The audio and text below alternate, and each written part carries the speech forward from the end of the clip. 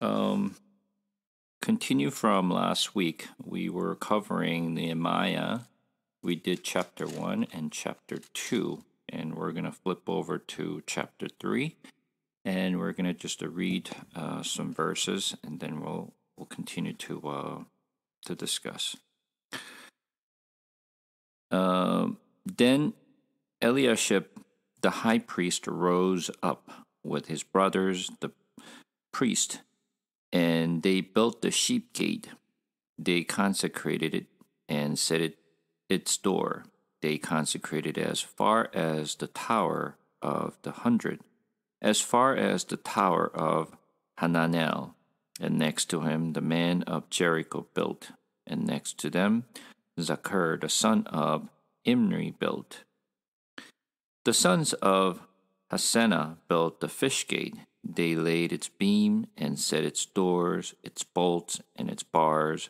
Next to them, Meremoth, the son of Uriah, son of Hakoz, repaired. And next to them, Meshullam, the sons of Berechiah, son of Meshezabel, repaired. And next to them, Zadok, the son of Bana, repaired. And next to them, Tekoites repaired, but theirs nobles would not stoop to serve their lord. Joiada, the son of Pased, and Meshullam, the sons of Besodeiah, repaired the gates of Yeshana. They laid its beams and set its doors and its bolts and its bars. The next to them repaired Melatiah the Gibeonite, and Jadon the Merathite, the men of Gibeon and the Mizpah, and seat of the governor of the province beyond the river. Next to them, Uzziel the son of Harhiah, goldsmith, repaired. Next to him, Hananiah, one of the perfumers, repaired, and they restored Jerusalem as far as the broad walls. Next to them, Rephaiah, the son of Hur, ruler of half the district of Jerusalem, repaired. Next to them, Zediah, the son of Haramath, repaired opposite of his house. The next to him, Hattush, the son of Hashabneiah, repaired. Melchijah, the son of Harim, and Hashub, the son of Pahath Moab, repaired another sections of the tower of Oven. Next to him, Shallum, the son of Halohesh, rulers of half of the district of Jerusalem, repaired, he and his daughters. Okay, so let's just take a look at a few things here. So they started to repair the walls of Jerusalem, and as it starts in chapter 3, then Eliashib, the high priest, arose up with his brother, the priest, and they built the sheep gate. So there are multiple gates that we see here. Let's just take a look at the map again, which I showed you last week.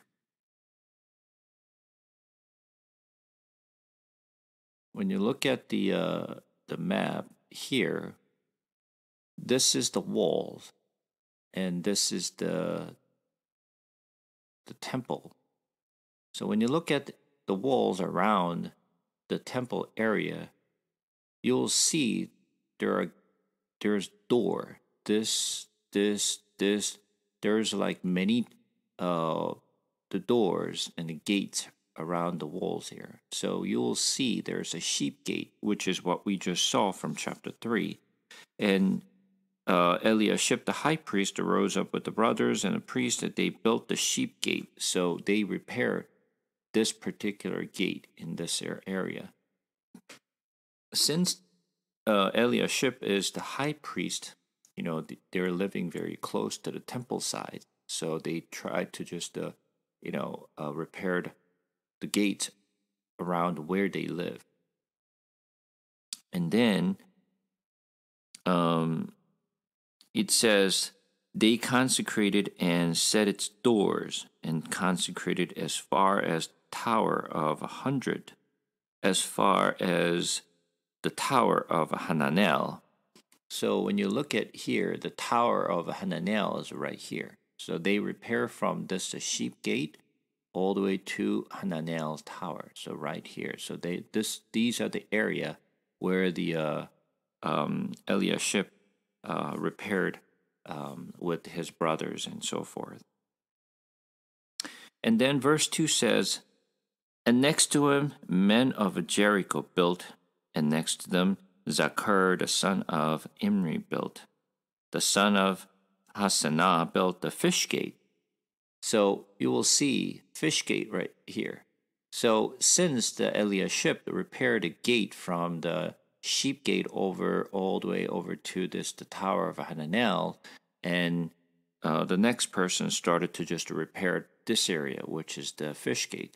So they go around each of the area, but what you will find here is they're repairing the area or the walls that are close to where they live.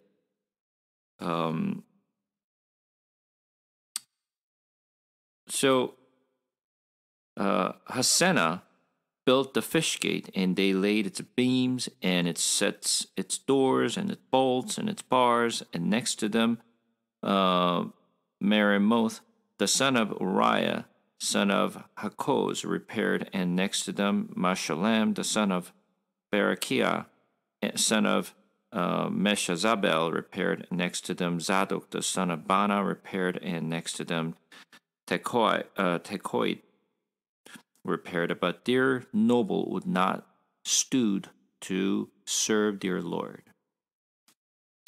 So what we will see is most of just regular people, they actually participated in repairing the walls, but there are many nobles and the rich people did not participate to repair the walls. So you will see there's a separation between some rich and noble people who does not really want to participate versus the people who are willing to really just repair the wall. And Joiada, the son of Paseh, and Meshullam, the son of Besodeiah, repaired the gate of Yeshanah. They laid its beam and set its doors and its bolts and the bar, and next to them repaired Melatiah, the Gibeonites, and Jadon, the Meronothites, the men of Gibeon, and of Mizpah, the seat of a governor of the province beyond the river.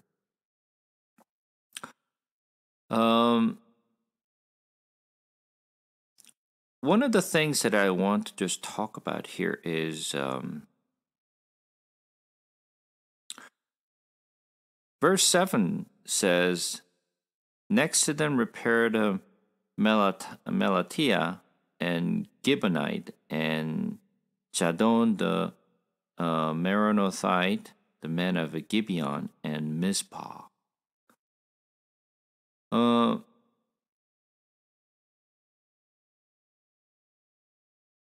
I want to discuss about these people who repaired this this wall.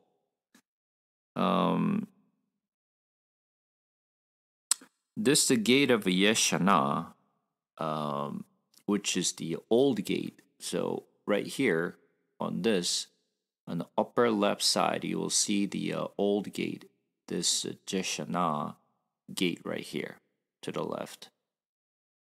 And this whole walls, as you can see here, is entirely just for the wall of Jerusalem.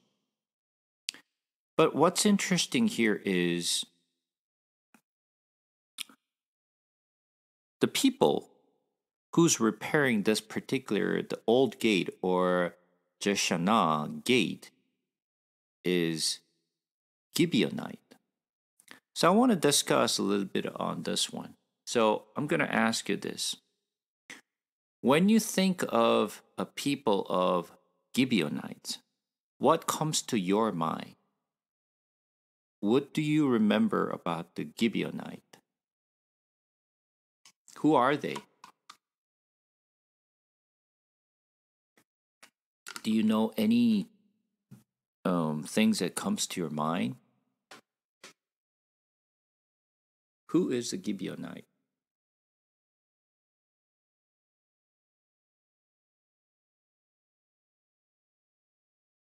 Does anyone remember? Um, Gibeonite. I think if I recall back in the time of Joshua, they were the people who went to visit Joshua and like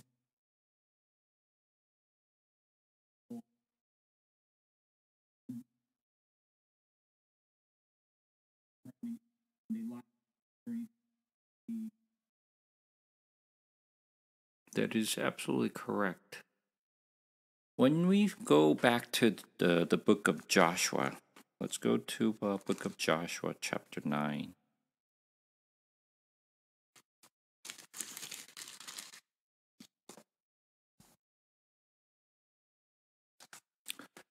Joshua chapter 9. Let's just take a look at.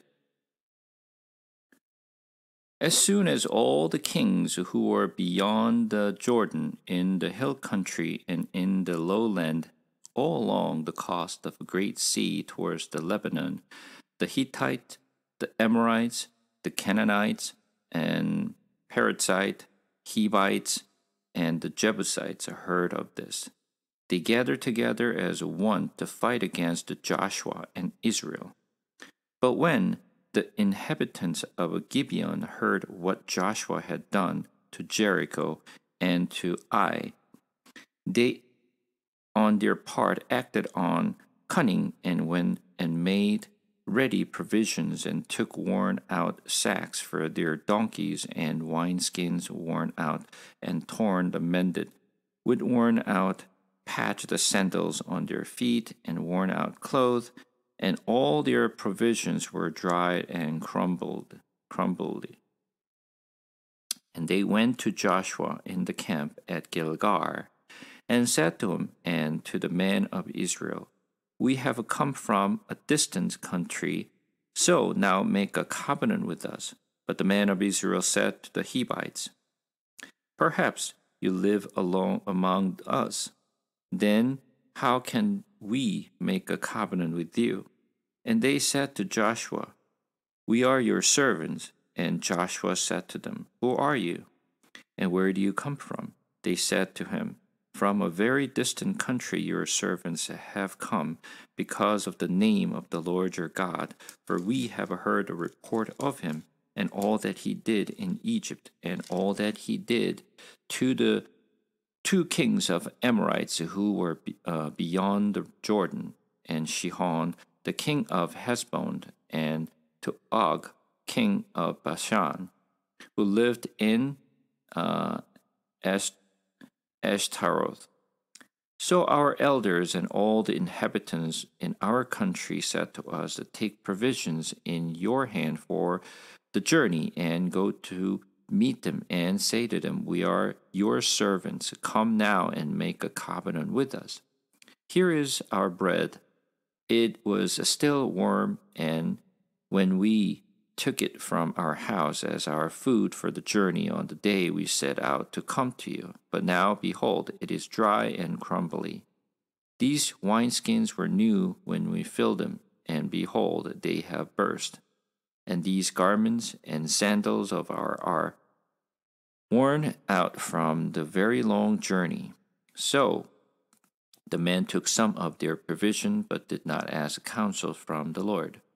And Joshua made a peace with them and made a covenant with them to let them live, and the leaders of the congregations swore to them.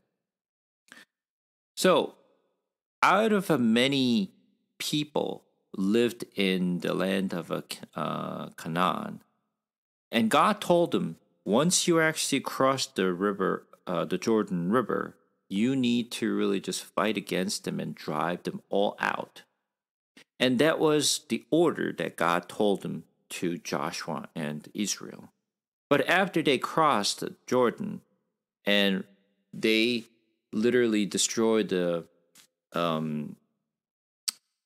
Jericho, and many of the people were feared, but at the same time they try to make ally together, try to fight against the Israelites.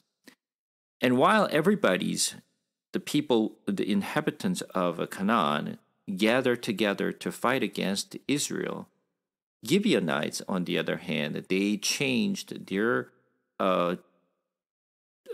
positions, and they actually came to make a covenant with Joshua and Israelites. And they literally lied to Joshua and presented to them as if they came from a long, far distance country.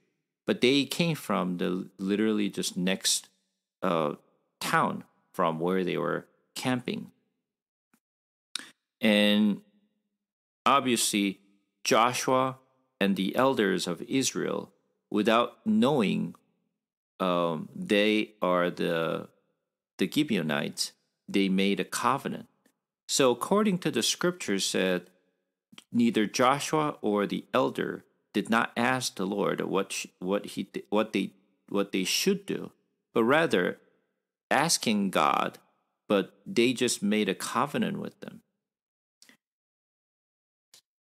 So while Gibeonites made a covenant, the rest of the Canaanites, which we listed out in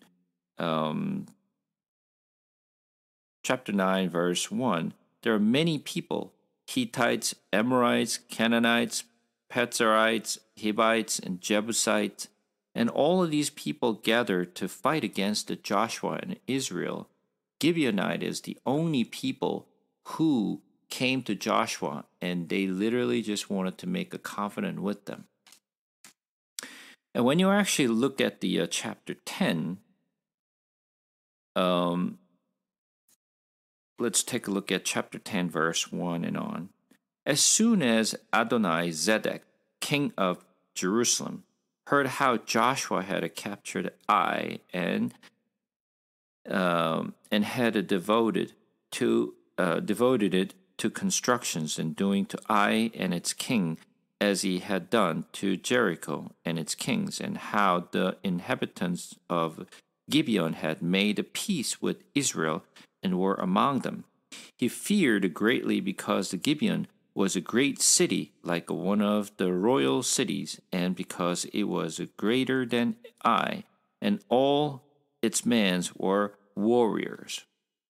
According to the scriptures, the Gibeonites are not the weak people.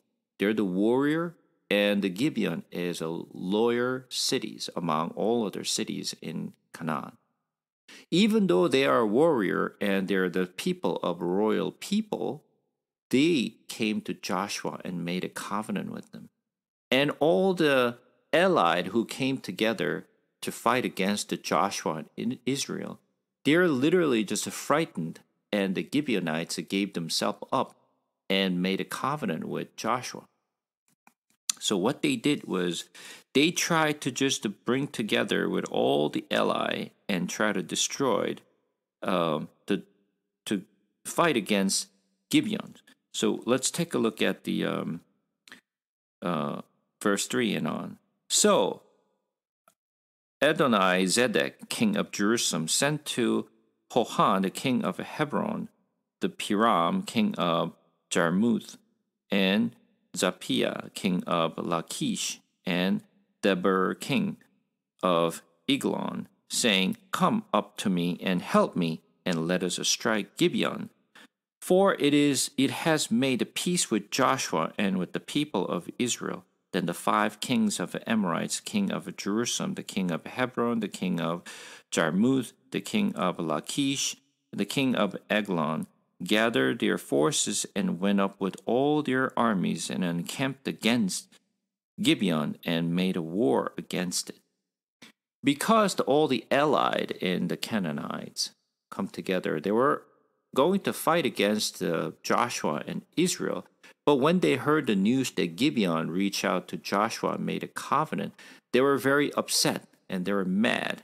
And instead of actually hitting the Joshua and Israel, they decided to hit the Gibeonite first because they were just like upset. You're a betrayer. So we're going to attack you. We're going to destroy you before we are going to just fight against Joshua and Israel.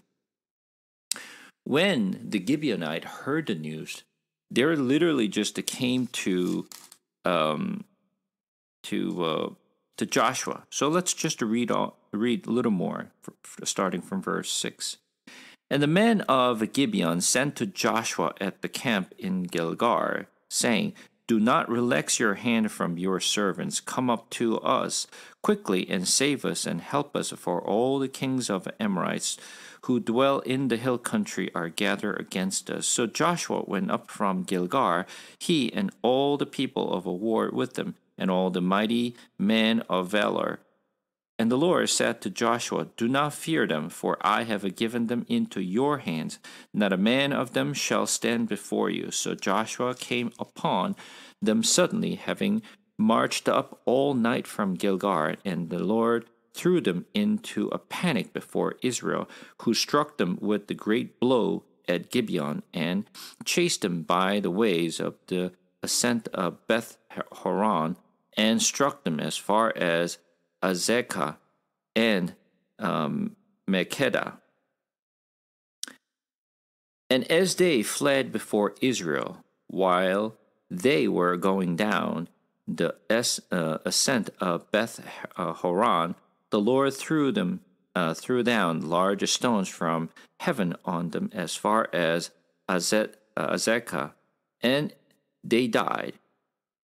There were more who died because of the hailstones and the sons of Israel killed with the sword.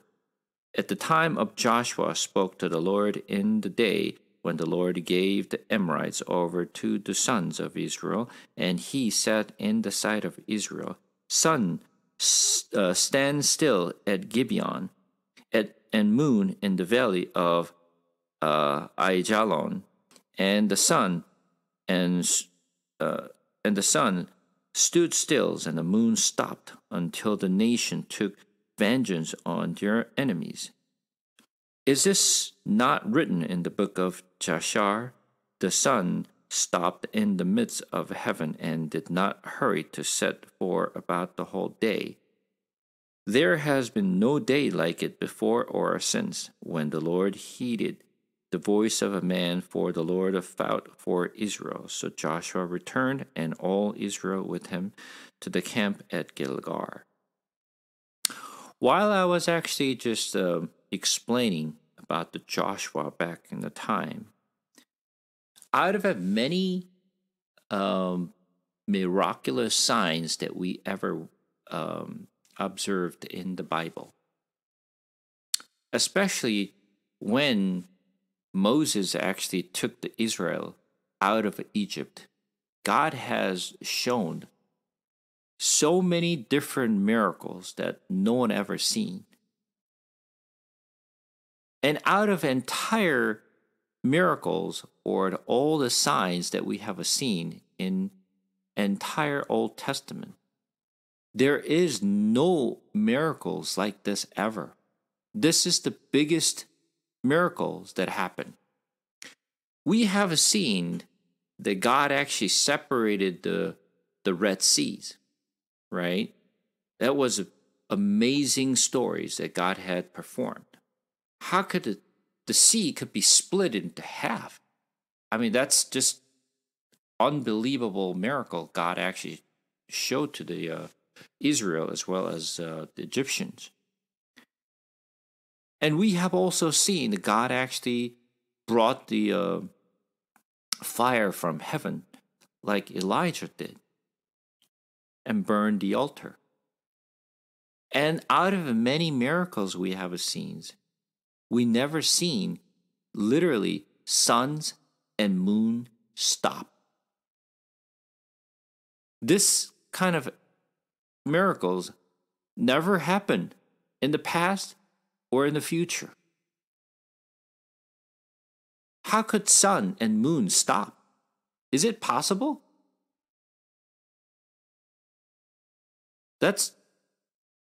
If you actually ask the scientists, can moon and sun stop? Everyone's going to say that's impossible. And as we read this story, people say, oh, okay, God stopped in the sun and moon. No big deal.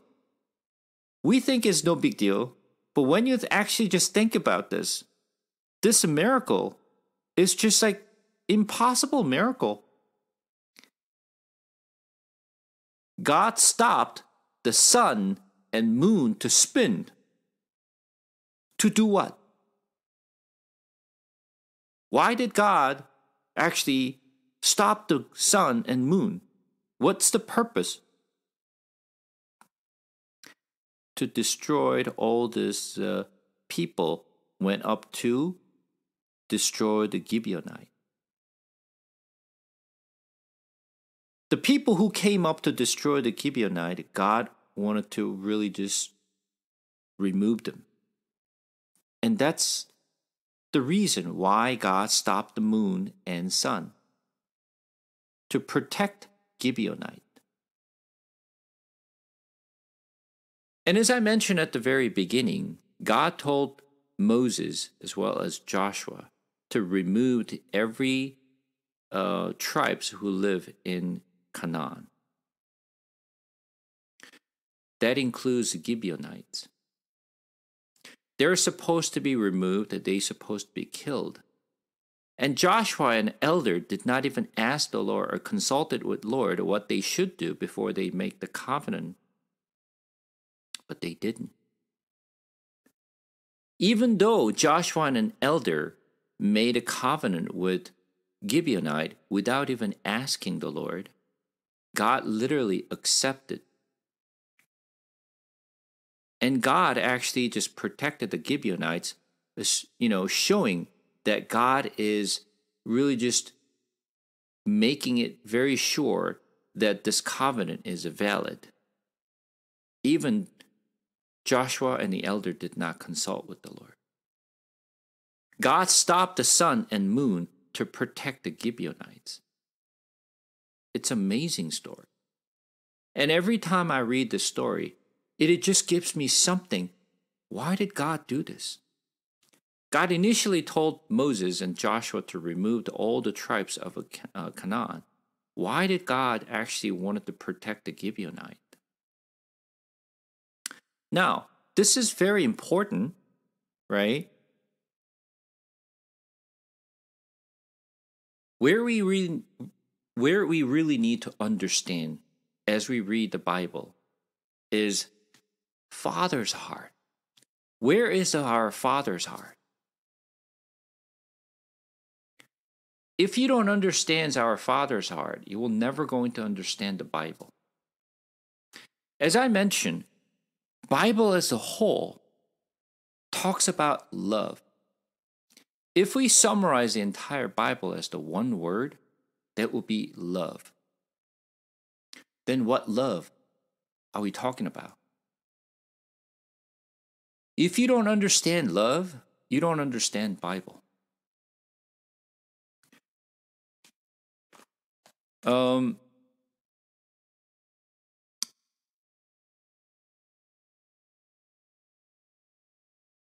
Let's just take a look at some of the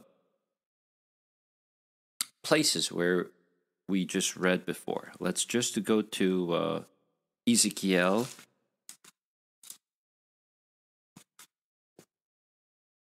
Ezekiel chapter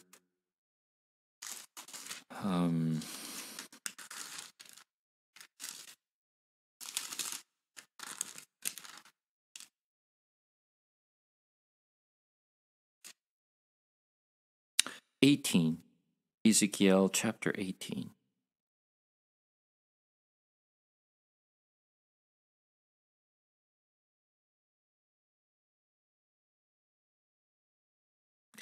Let's read from verse 19. Yet you say, why should not the son suffer for the iniquity of the father? When the son has done what is just and right, and has been careful to observe all the statutes, he shall surely live. The soul who sins shall die. The son shall not suffer for the iniquity of the fathers, nor the fathers suffer for the iniquity of the sons. The righteousness of the righteous shall be upon himself, and the wickedness of the wicked shall be upon himself. But if a wicked person turns away from all his sins, and he has committed and keeps all my statutes, and does what is just and right, he shall surely live, he shall not die. None of the transgressions that he has committed shall be remembered against him. For the righteousness that he has done, he shall live. Have I any pleasure in the death of the wicked, declared the Lord God, and not rather that he should turn from his way and live? But when a righteous person turns away from his righteousness and does injustice and does the same abominations that the wicked person does, shall he live? None of the righteous deed that he has done shall be remembered, for the treachery of which he is guilty and the sin he has committed, for them he shall die. This particular sections that we just read from Ezekiel give us good understanding of God's heart. What he says here is verse 21, which is the very, very important for all of us to remember. This is a father's heart. But if the wicked person turns away from all his sins and he has committed and keeps all his statute and does what is just and right, he shall surely live, and he shall not die. None of the transgressions that he has committed shall be remembered against him, and for the righteousness that he has done, he shall live. Have I any pleasure in the death of the wicked, declared the Lord God, and not rather that he should turn from his way and live? Verse 23 literally sums it up of everything what we need to learn from our Bible. This is critically important for us to remember God's heart. What is God's heart? I'm going to just give you an example. Let's say there is some criminals. There's some criminals. That criminal must have their parent. From the people's perspective, that criminal is the person who should be punished and who deserve to be, serve their term for what they have committed. We all look at that person who committed the crime. We look at them as a bad guy. All of us sees that way.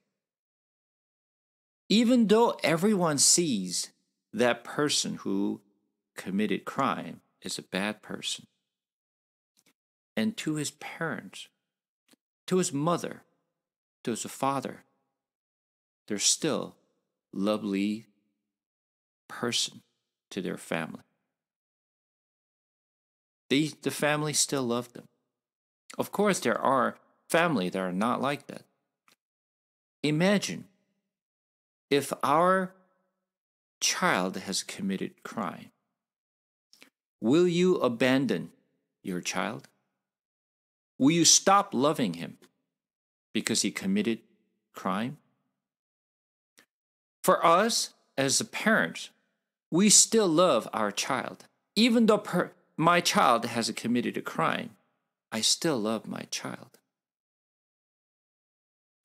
If you understand that heart, that you will understand God's heart. God's heart is not to destroy people, and God is not happy that people to be punished and perish. That is not the God's heart.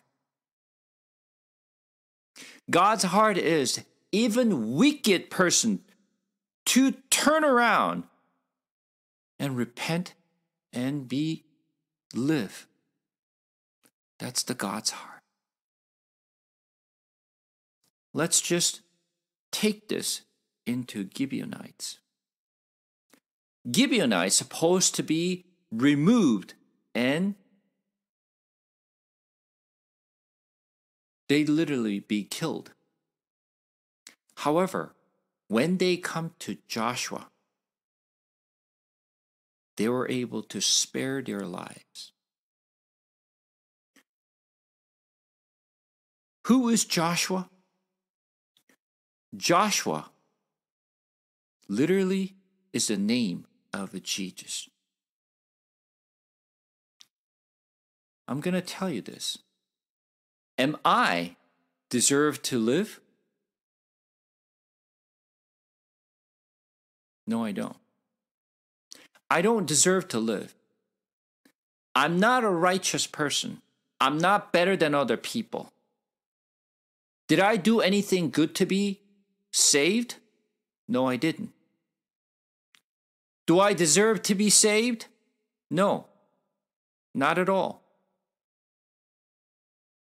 Did you do anything good to deserve to be saved? No, you don't. So what did we do?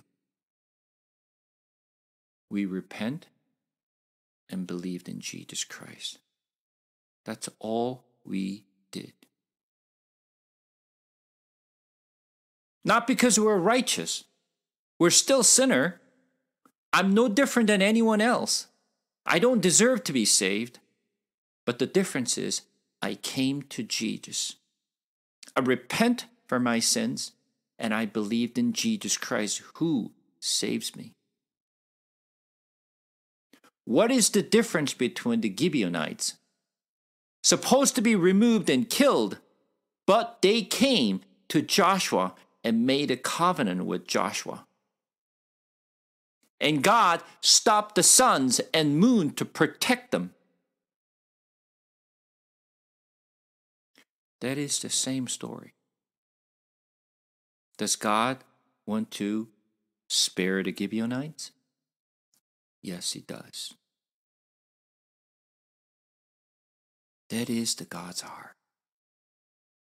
But let's just go a little deeper than that. Okay, so we know the story of the Gibeonites came to Joshua, made a covenant, and God literally stopped sun and moon to protect them. Okay, great story. We know this story. What else?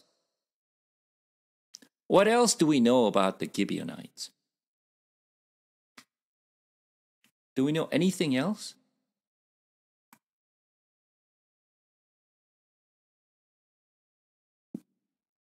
Any other story?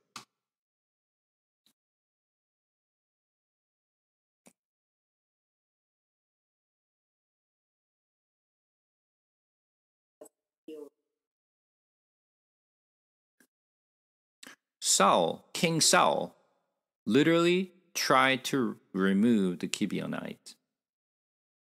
Right? So, this is why God actually tried to bring disaster upon Israel. And they realized Saul was trying to remove the Gibeonites, which God wanted to protect them. But Saul wanted to remove them.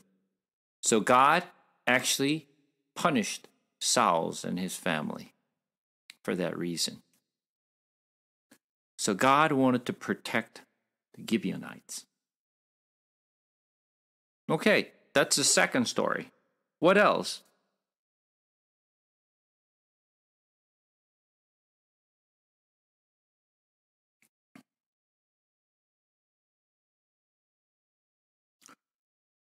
I want you to think about this.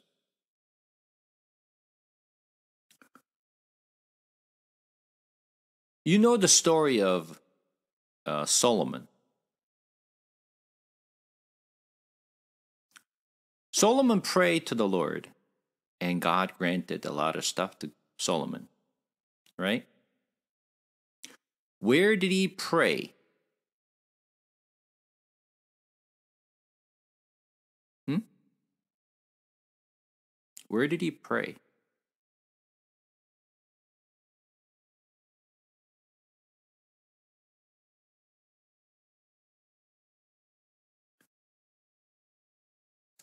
Let's go to um,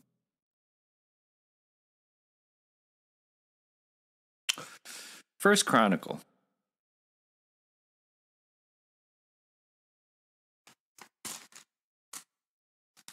Let's go to First Chronicle.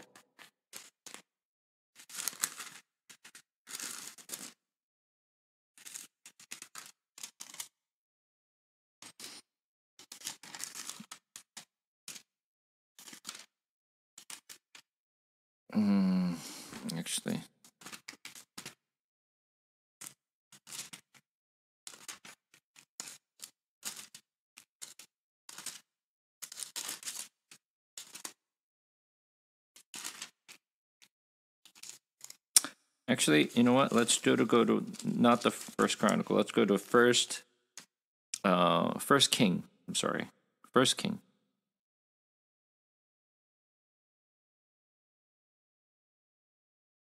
First King chapter 3.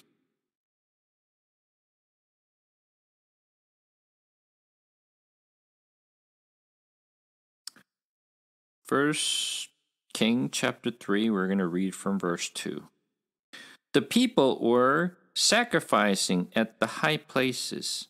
However, because of no house had yet been built for the name of the Lord, Solomon loved the Lord, walking in the statute of David his father. Only he sacrificed and made offering at the high place.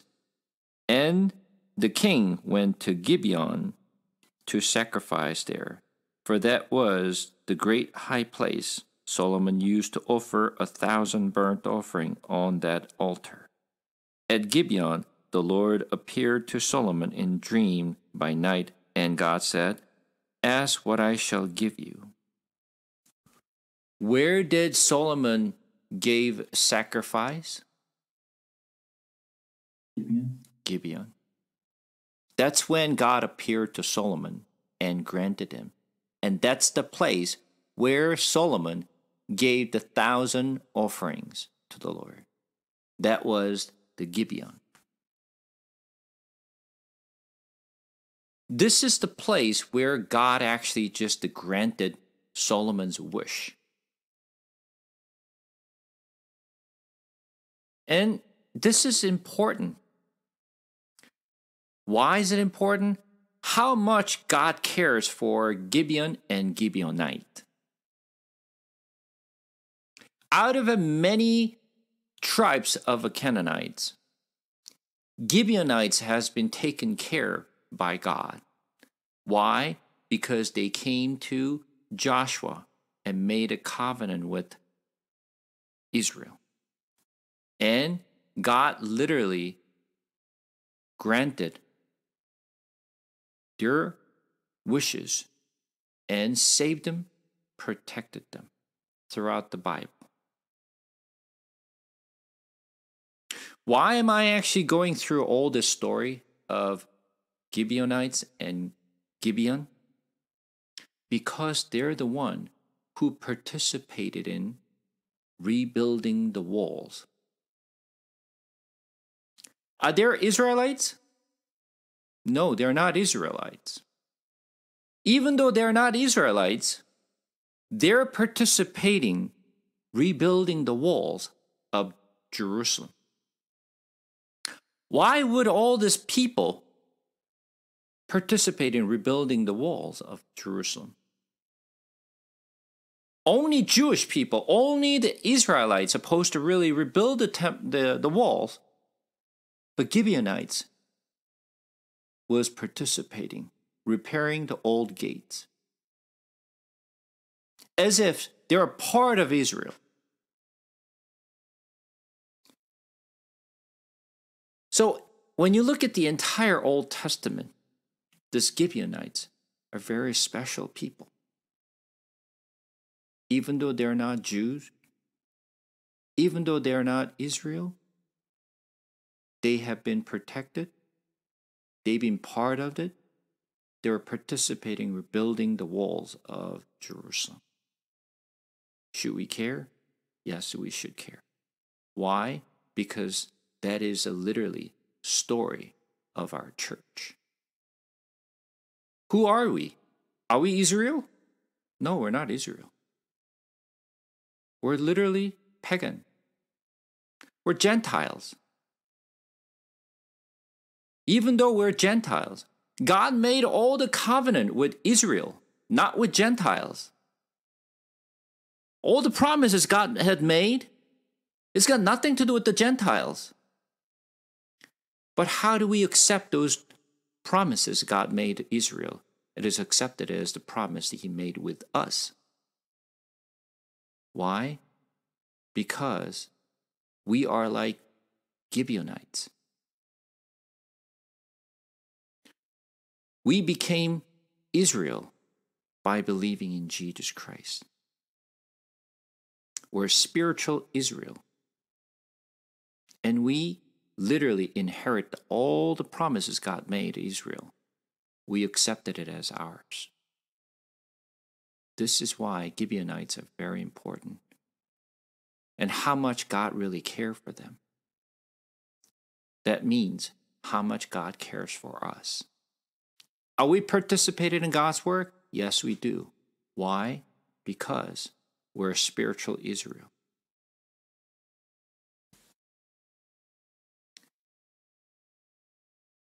And this is very important and interesting things to we read as we just learned as Nehemiah. Why? Because even though it's very slight and very little things in the Bible, it's important for us to remember what God has done to Gibeonites. So coming back to Nehemiah,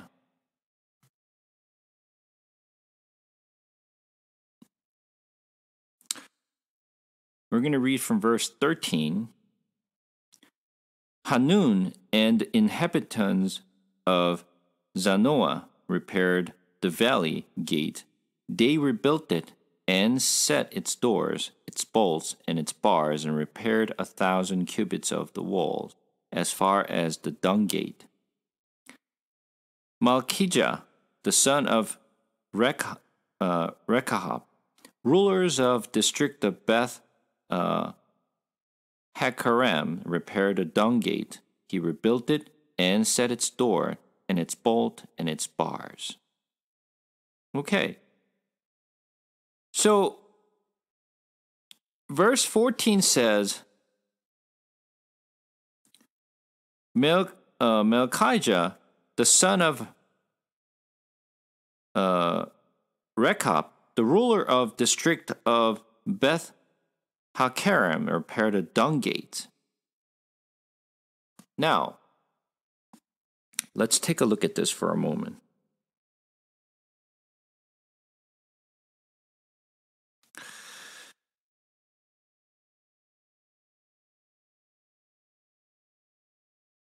Rekab. Who is Rekab? Does anyone know who Rekab is?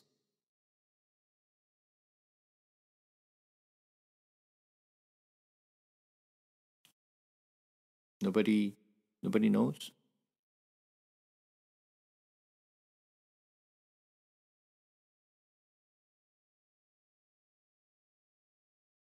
We have actually discussed about this a long time ago when we were learning.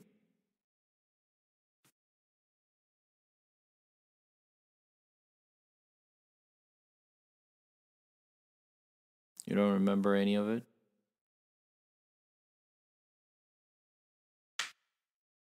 Let's just go to Jeremiah chapter 35.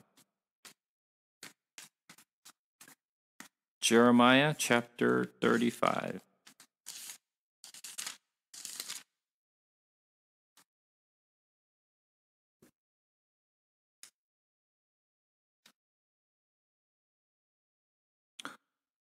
We're going to read from verse 1.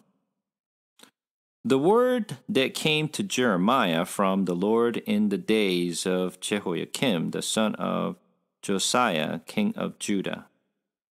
Go to the house of Rechabites and speak with them and bring them to the house of the Lord, into one of the chambers. Then offer them wine to drink. So I took Jezaniah, the son of Jeremiah, the son of Habazinia, and his brothers, and all his sons, and the whole house of Rechabites. I brought them to the house of the Lord into the chamber of the son of Hanan, the son of Igdaliah, a man of God, which was near the chamber of officials, above the chamber of Maaseiah, the son of Shallum, keepers of threshold. Then I set before the Rechabites pitchers full of wines and cups, and I said to them, Drink wine. But they answer, We will drink no wine, for Jonadab, the son of Rechab, our father, commanded us. You shall not drink wine, neither you nor your sons forever. You shall not build a house, you shall not sow seed, you shall not plant or have a vineyard, but you shall live in tents in all your days, that you may live many days in the land where you sojourn. We have obeyed the voice of Jonadab, the son of Rechab, our father, in all that he commanded us, to drink no wine all our days, ourselves, our wives, our sons, or our daughters, and not to build houses to dwell in.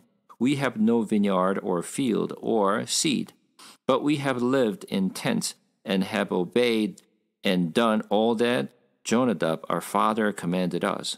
But when Nebuchadnezzar king of Babylon came up against the land, he said, Come and let us go to Jerusalem, for fear of army of the Chaldeans and army of the Syrians, so we are living in Jerusalem. Then the word of the Lord came to Jeremiah. Thus says the Lord of hosts, the God of Israel, Go and say to the people of Judah and the inhabitants of Jerusalem, Will you not receive instructions and listen to my words, declare the Lord? The command that Jonadab, the son of Rechab, gave to his sons to drink no wine has been kept, and they drink none to this day. For they have obeyed their father's command. I have spoken to you persistently, but you have not listened to me.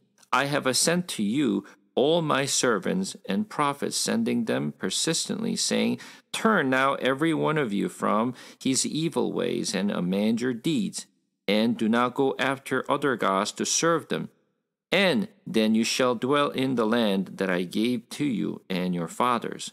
But you did not incline your ears or listen to me. The sons of Jonadab, the son of Rechab, have kept the command that their father gave them, but these people has not obeyed me. Therefore, thus says the Lord, the God of hosts, the God of Israel, Behold, I am bringing upon Judah and all the inhabitants of Jerusalem all the disasters that I have pronounced against them, because I have spoken to them, and they have not listened. I have called to them, and they have not answered.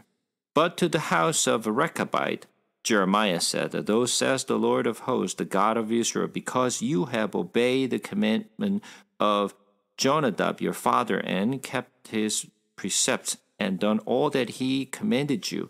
Therefore, thus says the Lord of hosts, the God of Israel, Jonadab the son of Rechab, shall never lack a man to stand before me.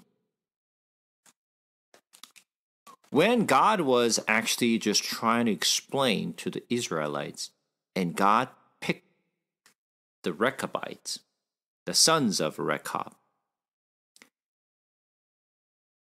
Jonadab told his descendants and saying, Do not drink wine, because if you drink wine, you will do something silly, and the Israelites may destroy us. So do not drink, do not seed, do not bring tent. Don't do any of those to survive.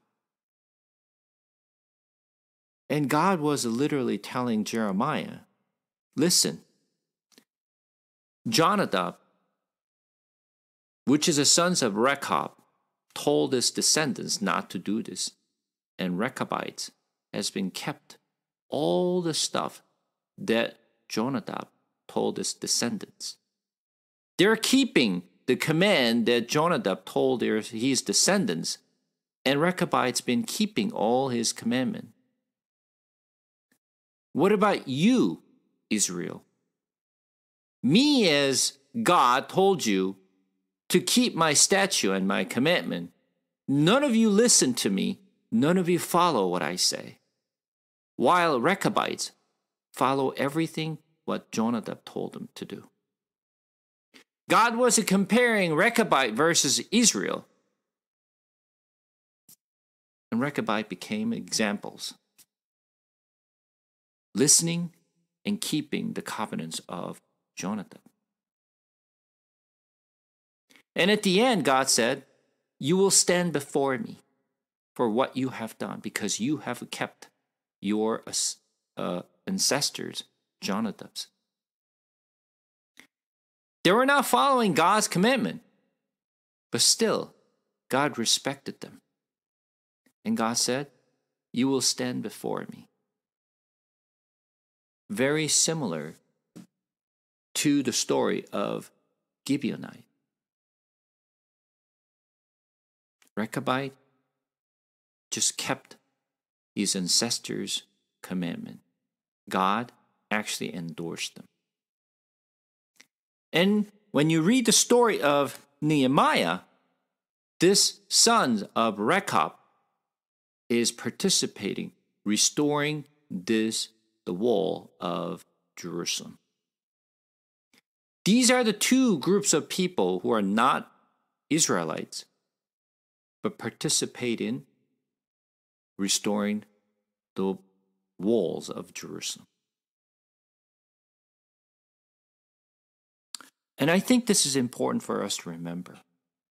Even though we're not Israel, we believe in Jesus Christ, we became sons of Abraham. And we inherited all the blessings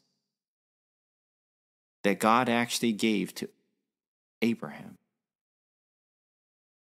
And we as a church are blessed. Gibeonites, Rechabites, same thing. And they participated in God's work. Coming back to Nehemiah, verse 15. And Shallum, the son of Kol Hoseh, the ruler of the district of Mizpah, repaired the fountain gate. He rebuilt it and covered it and set its door, its bolts and its bars, and he built the walls of the pool of Shelah of the king's garden, as far as the stairs that go down from the city of David. After him, Nehemiah, the son of Azbuk, rulers of half the district of Beth-Zur, repaired to the point opposite the tombs of David, as far as artificial pools, as far as the house of the mighty men. After him, the Levites repaired Rehum, the son of Bani. Next to him, Hashabiah, rulers of half the district of Keilah, repaired for his district. After him, their brothers repaired Baviah, the sons of their brothers, and Henadad, rulers of half the district of Keilah. Next to him, Ezer, the son of Joshua, the ruler of Mizpah, repaired another section opposite the ascent to the emery of the buttress.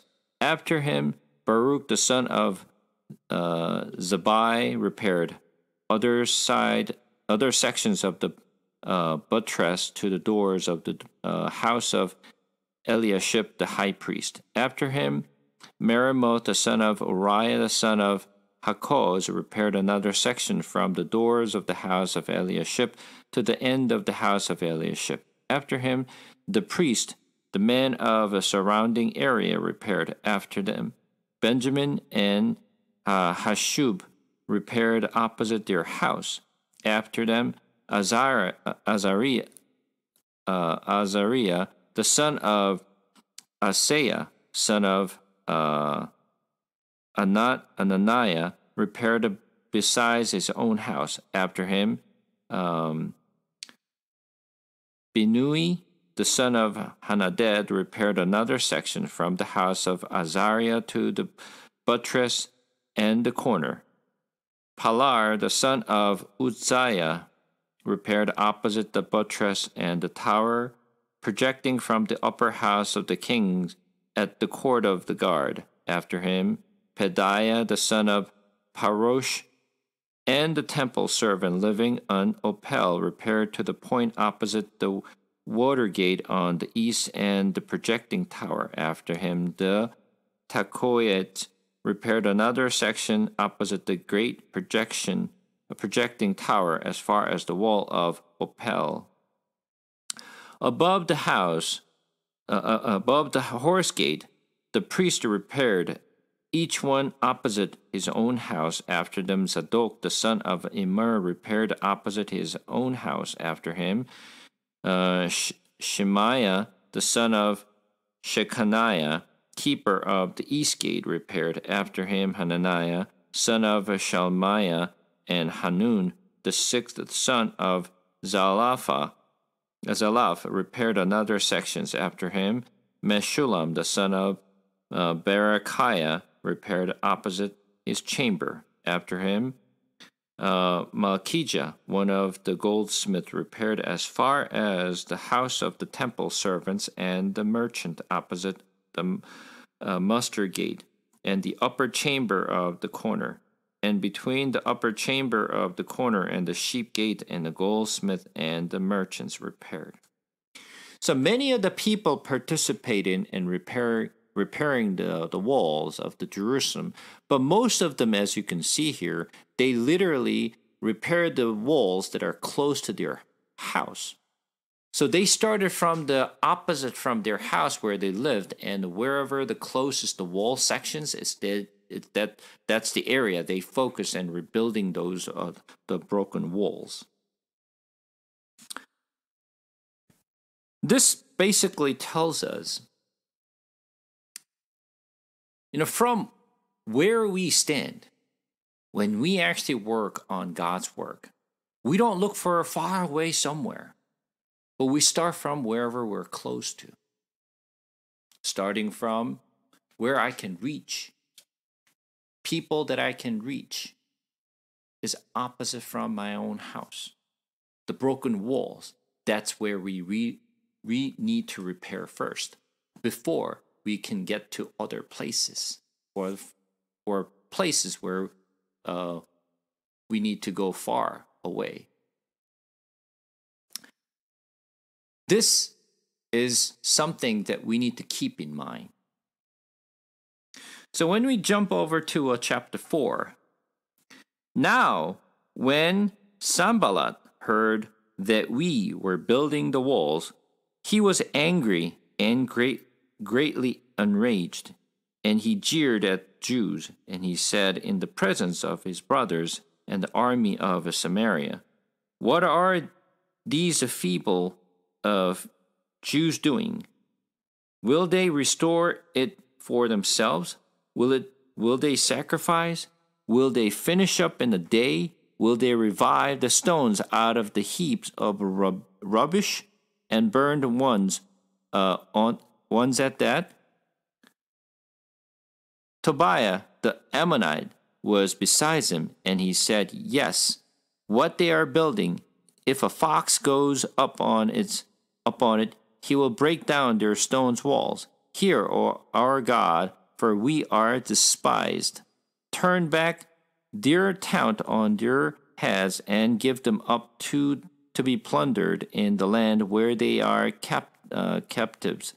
Do not cover their guilt, and let not their sins be blotted out from your sight, for they have provoked you to anger in the presence of the builders. So we built the walls, and all the walls was joined together to half its height, and the people had the mind to work.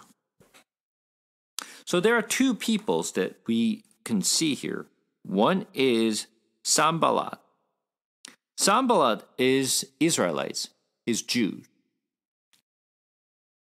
And he's the one who's going against to rebuilding the walls of Jerusalem. Even though he's Israel, he doesn't want to rebuild the walls of Jerusalem. And what he said is, what are these feeble Jews doing? Feeble Jew. Even though he himself is Jews, he literally calls his own people feeble Jews, as if they cannot do anything. They are powerless and they're helpless, as if they can build the walls.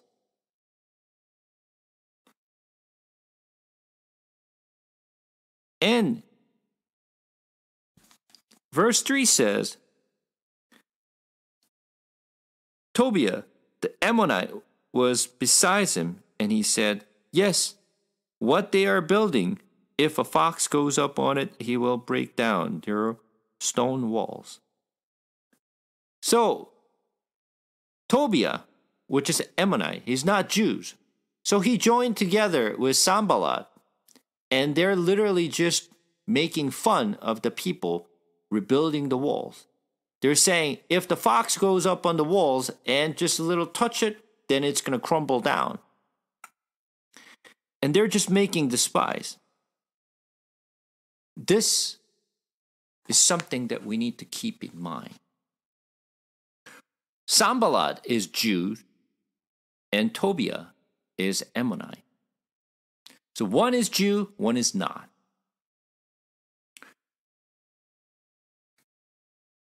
All the Jews come together trying to restore the wall of Jerusalem, which is God's city.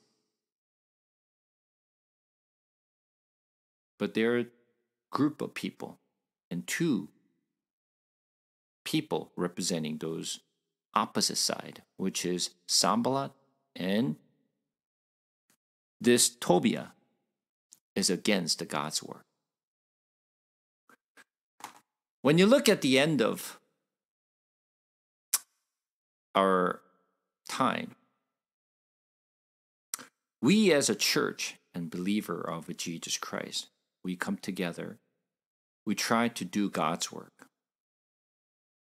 While we're trying to do God's work as a believer, there's a groups of people who will go up against those believers. Interestingly, at the end time, there are groups of people who go against the believer. Do you know who they are? They are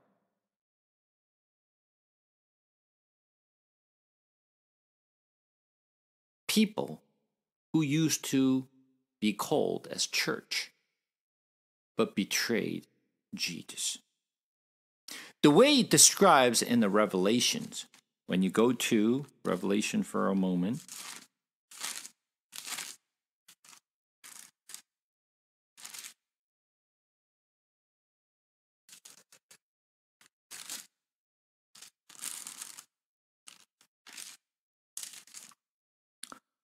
let's go to Revelations chapter 17.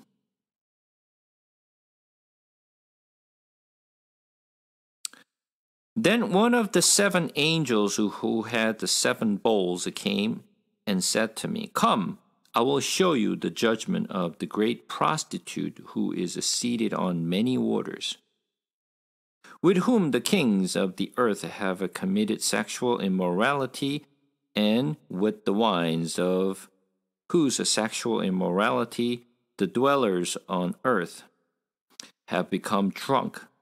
And carried me away in the spirit into a wilderness, and I saw a woman sitting on a scarlet beast that was full of blasphemous names, and it had 7 heads and 10 horns.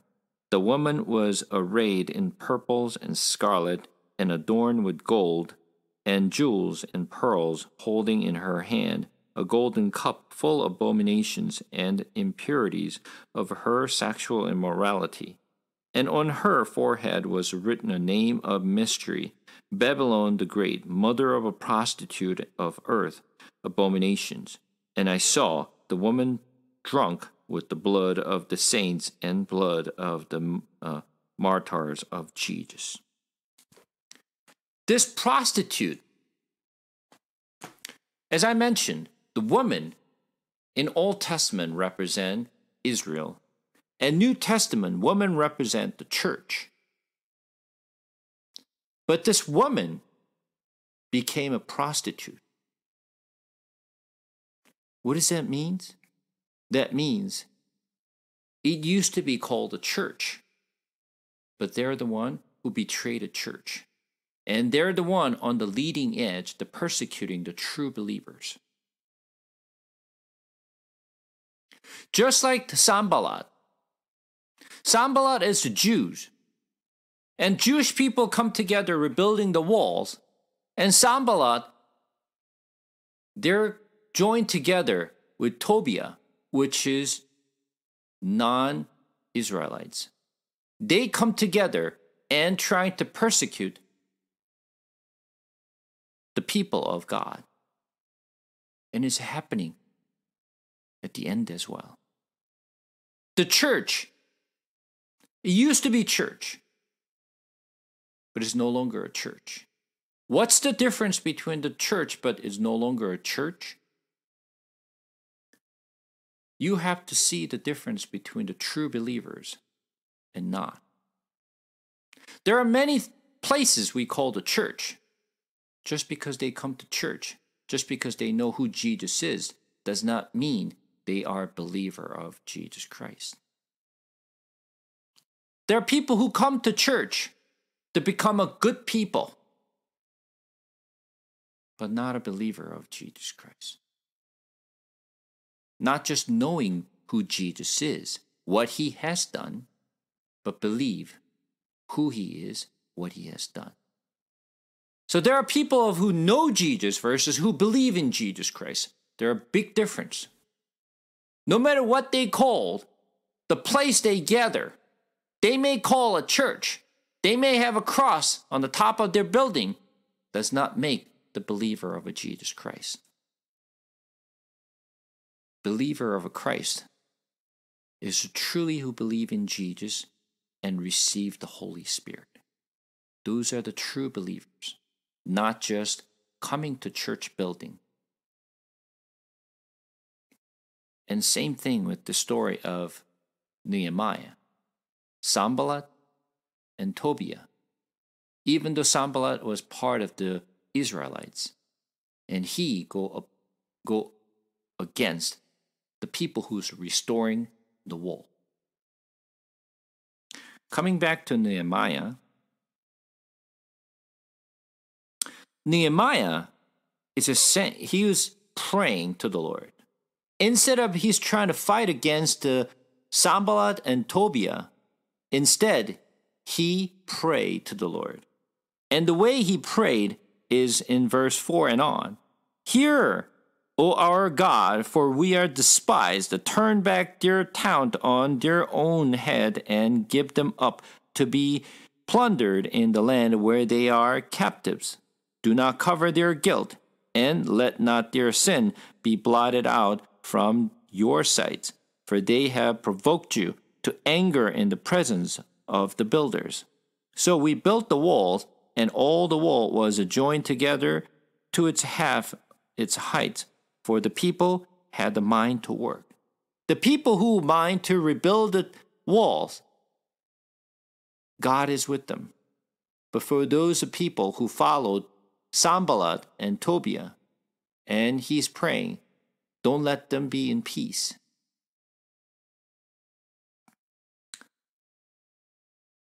Verse 7 says, But when Sanballat and Tobiah and the Arabs and the Ammonites and Ashdodite heard that the repair of the wall of Jerusalem was going forward and that the breaches were beginning to be closed, they were very angry, and they all plotted together to come and fight against Jerusalem and to cause the confusion in it. And we prayed to our God and set a guard as a protection against them day and night. In Judah it was said, The strength of those who bear the burden is failing. There is too much rubble. By ourselves we will not be able to rebuild the walls. And our enemies said, They will not know, or will still we come along them and kill them and stop the work. At that time the Jews who lived near them came from all directions and said to us 10 times, You must return to us. So in the lowest part of the space behind the walls, in open places, I stationed the people by their clans with their swords, their spears, and their bows. And I looked and arose and said to the nobles and to the officials and to the rest of the people, Do not be afraid of them. Remember the Lord, who is great and awesome, and fight for your brothers and your sons and daughters and your wives and your homes. So what happened is, there are many people in the city who joined together with Sanballat and Tobiah, but at the same time there are people who wants to restore the walls of Jerusalem. When they do that, Nehemiah said, Fight against them. Bring the bows, sword, and arrow. So they prepared to fight against those people who are trying to stop their work. Now the question is this. Does God want to restore this wall of Jerusalem? Yes, he does. Yes, he does. He wants Israel to restore the walls of Jerusalem. But why didn't God help them? Why did God allow the Sanballat and Tobiah and the groups of people go against the Israel to restore the wall of Jerusalem? Let's go back to the story that we have read from Ezra. When they came back from Babylon, they were trying to rebuild the temple. When they were trying to rebuild the temple, that was God's plan and that's God's will. But when they came back and built their foundations, was there groups of people who trying to stop their work?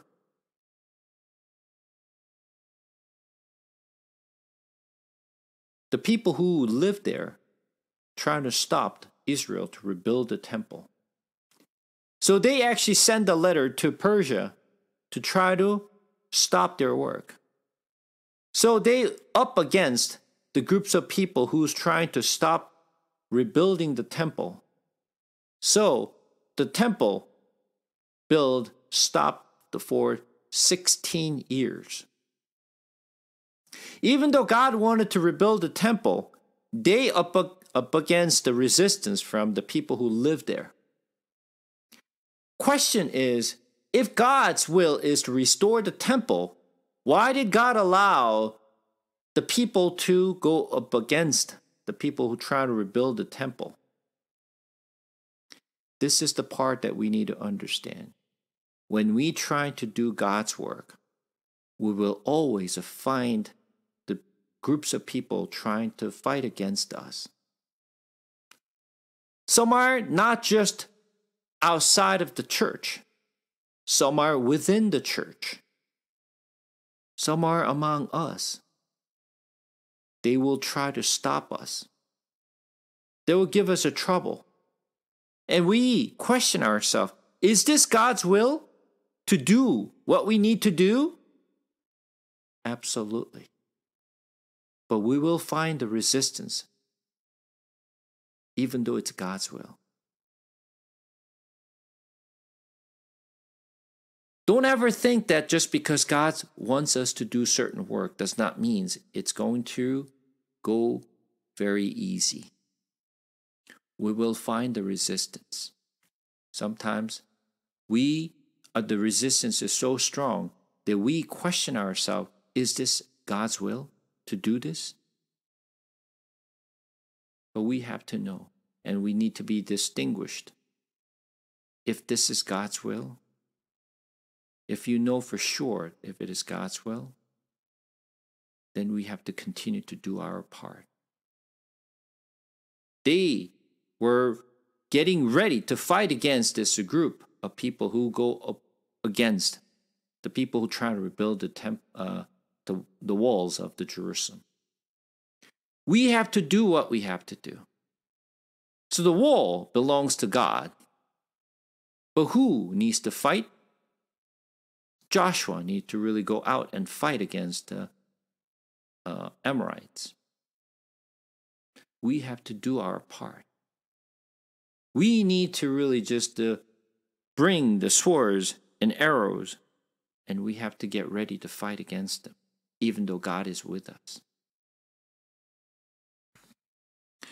So when you look at the verse 13 says, so in the lowest part of the space behind the walls in open places, I stationed the people by their clans with their sword and their spears and their bows. And I looked and arose and said to the nobles and to the officials, to the rest of the people, do not be afraid of them.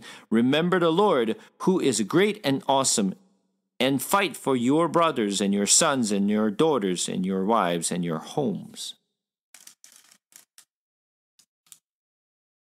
When our enemies heard it, it was known to us, and the God had frustrated their plans. We will return to the walls, each to his work.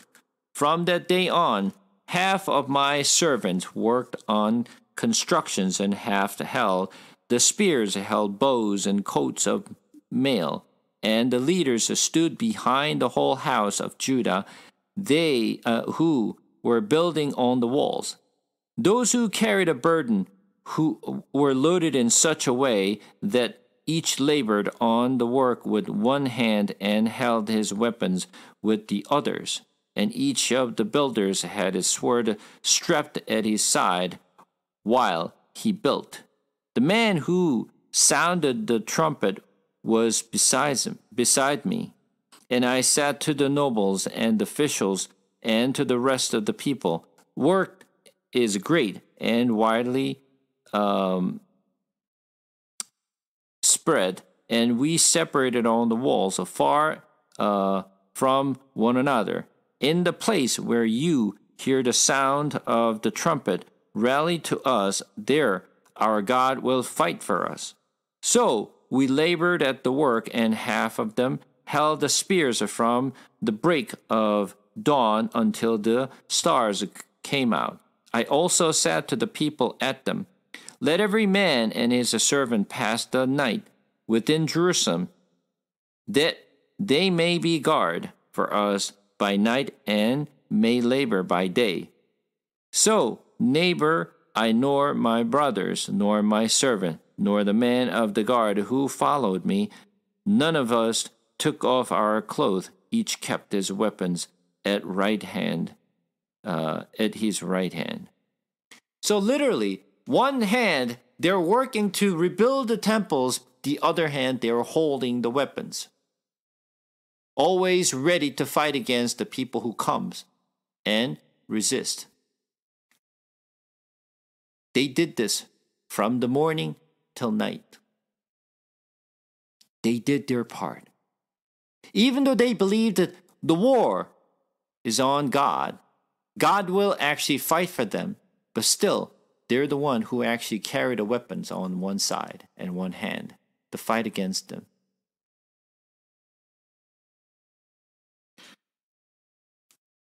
Chapter 5. Now there arose a great outcry of the people and their wives against their Jewish brothers, for there were those who said, with our sons and our daughters we are many, so let us get grain, that we may eat and keep alive. There were also those who said, we are mortgaging our fields, our vineyards, and our houses to get grain, because of the famine. And there were those who said, who have borrowed the money for the king's tax on our fields and our vineyard. Now our flesh is as the flesh of our brothers, our children are as their children, yet we are forcing our sons and our daughters to be slaved, and some of our daughters have already been enslaved, but it is not in our power to help it, for other men have our field and our vineyard. This actually look at exactly the situations they're in. What is happening there? Famine came down on them. I want you to think about this for a moment. If God wants to rebuild the walls of Jerusalem, shouldn't God really just bless them and be, have abundant food and, being good? Why God brings the famine on them? They're barely trying to just rebuild the walls and fighting against the people who's trying to just to stop their work. Shouldn't God bless Israel to be abundant and full of grains? But why did God bring the famines to them? Why make things even worse? When famine comes down, when there is no grain, there's no place to work, and their children's been sold, why doesn't God help them? I want you to think about this for a moment. When God called Abraham out of Ur, when he reached to Canaan, what did he find? Land of milk and honey. What he found was a famine. Yeah. And it says the severe famine was on the land. There's nothing to do, and there's no grain to buy. So what did Abraham do? He went down to Egypt to find grains. Because the Canaan, there's no food for his families or for his animals. So he had no choice. He had to go down to Egypt. But when he go down to the Egypt, God was not pleased. This is the question we always ask ourselves. If this is God's will, why doesn't he bless us? Why doesn't he allow the full of grains, just like what you said, the milk and honey? Why doesn't God allow Abraham to have all these blessings? If God wants to rebuild the walls of Jerusalem, why doesn't God bless them? Give them enough money, and God bless them to have more grains. Why making worse? From our perspective, it makes no sense. Why God makes us more difficult to do the work? And this is the things that most people don't understand. When things go well, they thank the Lord. Lord, thank you for everything that you provided to us. Great. Everything is going well. When things don't go right, they start to complain. Why me? Why don't you bless me? I have done all this work for you. How come you are doing this to me? But what you don't understand is this. Do you believe in Jesus Christ and thank the Lord because God blessed you all the time? Because God grants you everything what you ask for? Is that why you believe in Jesus Christ and why you thank the Lord? If that's what you believe, I don't think you're a good believer. I'm not even sure whether you're a true believer. God always puts us in difficult situations. Why? So that we can truly rely on Him. If we have a something, we will not cry out. If we are abundantly blessed, we will not seek Him. When is the time that we seek the Lord? When things don't go right. That's when we seek the Lord. Even church, at the end time, God made the Antichrist and follower of the Antichrist and betray the church to persecute the true church. For how long? 3.5 years. They will persecute church. Why? Because they refined us. In order to produce the finery gold, the gold has to be put into a hot place to remove all this impurity from the gold. Once the gold is put into a hot place and refined, then it's going to come out as the pure gold. God put us in the very difficult situations on purpose. For true believers, no matter what situations we're in, we always trust in the Lord. We come to the Lord, we ask the Lord to help. Instead of, oh, I can help myself. I can do everything by myself. If you can do it yourself, then you don't need God. Because we can't do everything, we have to rely on the Lord. Just like what I just explained it to you. For those are the people who's trying to restore the walls of Jerusalem. They had to carry the weapons on one side. They're ready to fight against them. But their confession said, war is on God, not on us. Not on our power, not on our weapons, not on our strategy. But God is the one who will fight for us. But who's fighting on the ground? Israel is. We have to do our part. But at the same time, we have to trust the Lord. We have to rely on the Lord. We have to ask the Lord. This is true believers. And they're doing the exactly same thing. In the time of a famine, it's a very difficult time for them to really just making a day lives. But they come and continue to rebuild the wall because they do know God wants to rebuild this wall of Jerusalem.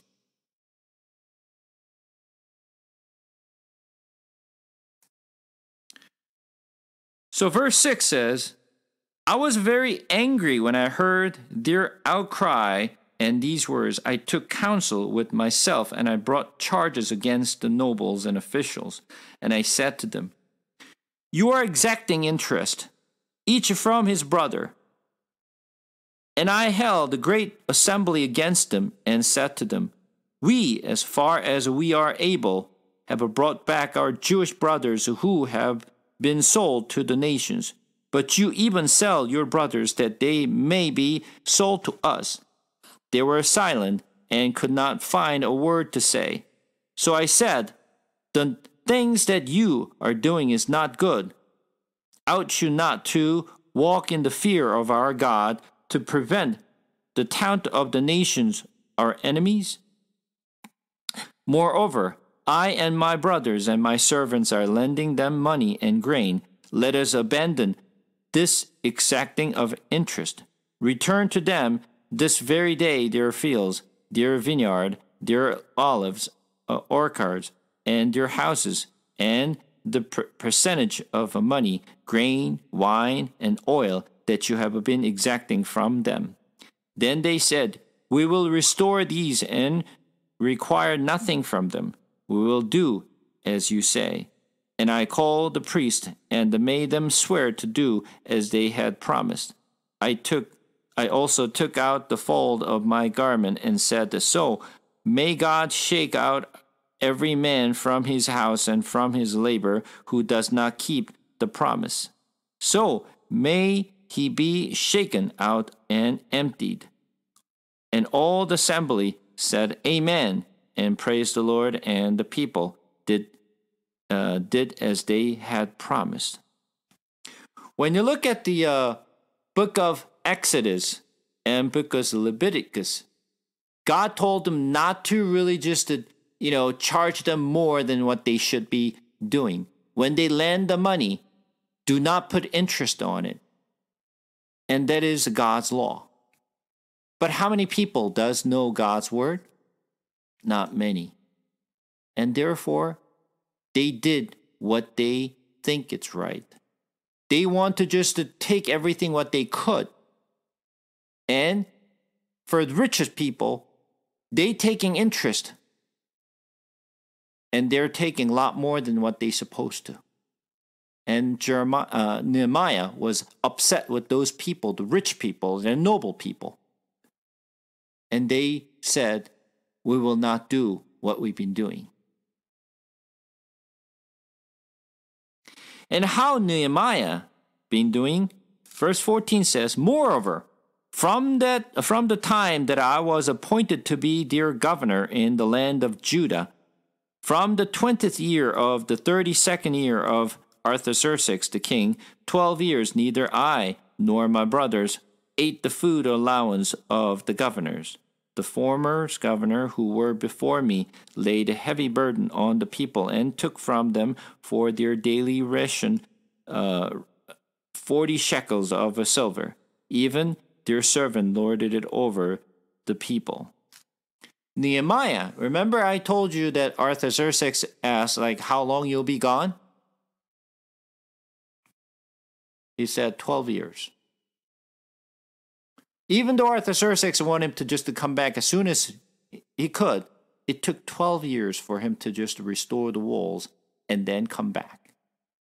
Not just the restoring the walls, but at the same time governing and making sure that all the Israelites do what they're supposed to do. While he was a governor, he did not take anything from his own people or burden them, even though his previous governor did. What does that mean? Nehemiah was a very honest person. He would not take anything from his own people. He barely just to get enough food for him and his family. That's it.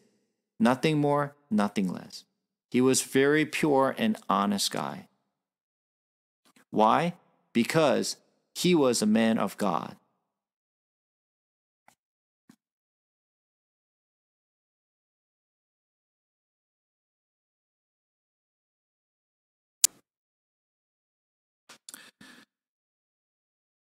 Verse 16, I also persevered in the work on these walls, and we acquired no land, and all my servants were gathered there for the work. Moreover, there were at my table 150 men, Jews and officials, beside those who came to us from the nations that were around us.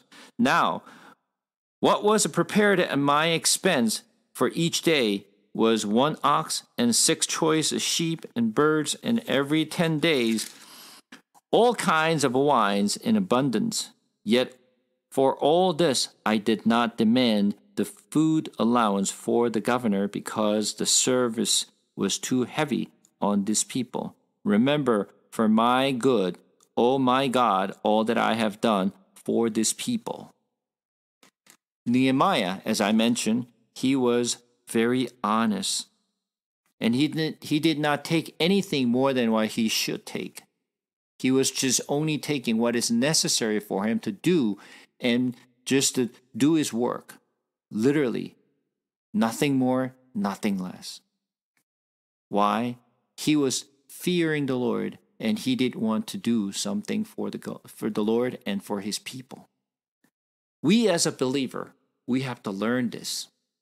Not only Nehemiah was a pure and honest person, but at the same time, what can we do for the believers? We have to rely on the Lord, but we have to be generous and we have to be kind. We have to do what we need to do, not taking anything more than what we're supposed to our own people, to our church. And this is something we have to learn from Nehemiah.